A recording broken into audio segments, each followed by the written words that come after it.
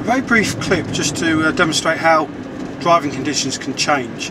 We're going through a village, we're doing 30, and I just want to show you how you should always be alive to what's going on around you. Sometimes it can be very deceptive. You kind of start relaxing, you think things are very, very simple, and actually they're far from it. So what we're going to do is we're going to, at this roundabout up ahead, we're going to turn right.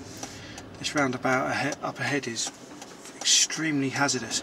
What we've got is we've got a road to our the road to our right. The exit we're going to take is a fairly fast-moving road, but it's a very busy road.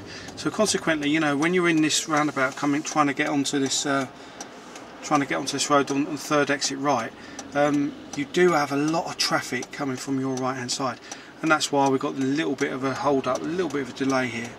So what I want to show you is that there we are. We were just doing 30 in a village, and it was all nice and quiet, and not too much going on. And then you come around here, take the third exit on the right, and here we go. The road opens up, and look at that. Now then, everything changes somewhat. You've got all of that traffic there on the right. Travelling very slowly. You notice what the council have done in the middle of the road there, with that's hatching there. So we've got, the road has been artificially narrowed. Now why would the council do that? Have a look at the traffic on the right hand side here. See what it's beginning to do.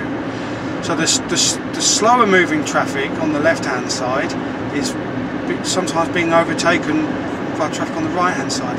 So I just want to show you, you could be driving on this road and you think everything's well and dandy, no problems at all. Unbeknown to you, behind you may be a car that is just itching to overtake you. So look, I could change my position and I could drive here, couldn't I? And if a car did want to overtake me, he's now got to do quite a dangerous manoeuvre. If I move myself over just a couple of feet, as I have done there, it would make an overtake that much simpler. I'm not encouraging somebody to overtake me. I don't want them to overtake me, nor does the council.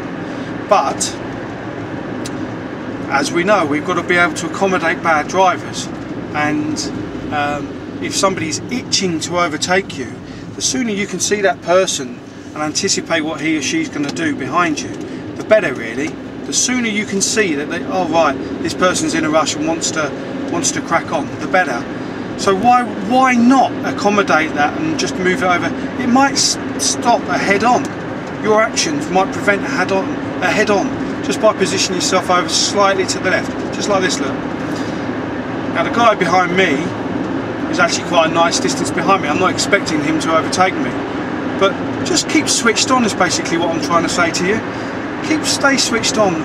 Sometimes these roads, they look like not much can possibly go wrong. You know, famous last words. What could possibly go? Well, look, you can see from the skid marks on this road what can go wrong. I don't know if that came out on the camera, but yeah, there were massive skid marks there.